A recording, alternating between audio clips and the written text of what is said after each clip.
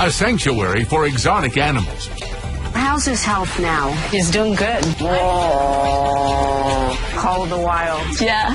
Rescued by quite an odd duck himself. We use 26,000 pounds of chicken or beef every 6 weeks. What was his reputation? Wild man. Was he a guy that played by the rules? No. When he dies, the authorities want to shut his heir down. He left you with a mess. I did. That was when the anger just hit. Will it cost his widow her strange inheritance? I didn't go through everything all those years to just give up.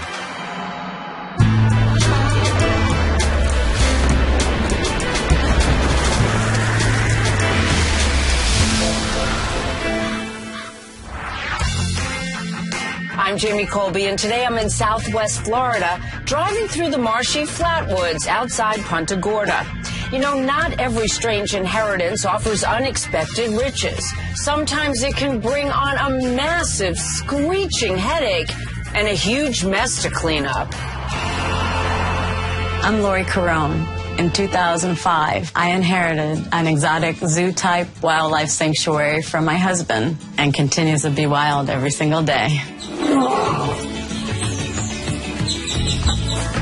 Hi, Lori. Hi. I'm Jamie. Nice to meet you, Jamie. Great to meet you, too, at this animal retirement home. Yes, it's pretty much like a nursing home retirement village. We're not talking about kitty cats or puppies. I heard a roar already.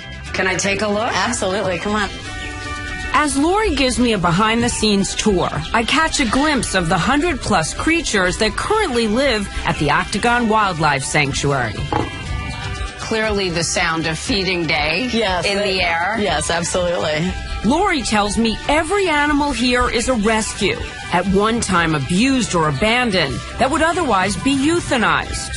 Animals like Lily, a black leopard saved from a closed-down breeding zoo, are given a second lease on life. Look at her eyes. She's beautiful. Isn't she beautiful? Is she purring at me? Yeah, she's purring right growling? now. Right now, that's a purr.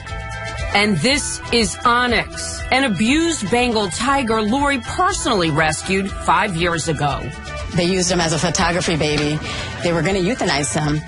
Onyx was malnourished as a cub and continues to struggle with painful swelling and digestive issues. He's now fed a special diet to help reduce the side effects. I just hope TV host isn't on today's menu. You want to be very safe. Watch his mouth and watch your fingers at all times. Note that I have 10 fingers starting.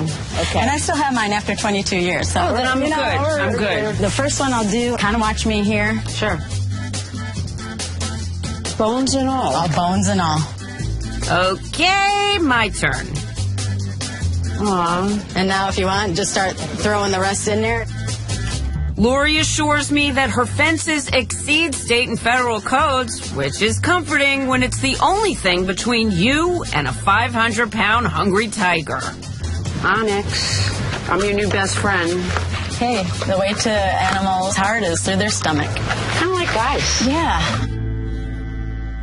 So you have 100 animals like this? Yes, absolutely. And each one of these animals has a story of what they went through. And so does Lori. 26 years old and just divorced, she relocates from Illinois to Southwest Florida in 1993. A few weeks later, she shows up at Octagon as a volunteer. When I first walked through the gates, I never looked back. It's then that Lori first takes note of the sanctuary's 54-year-old eccentric owner and founder, Pete Carone. Kevin Shirley was Pete's attorney and friend for over 15 years. He was a unique character. People recognized him by his hat and by his rough voice. We use like 26,000 pounds of chicken or beef every 6 weeks. So, you know, that's just the chicken and beef part. That's not all the rest of it. He was never too busy to stop and talk about his animals. This was his life. Right here. Come right here. I need to get some rubbing. Like Lori, Pete also migrated south in search of a fresh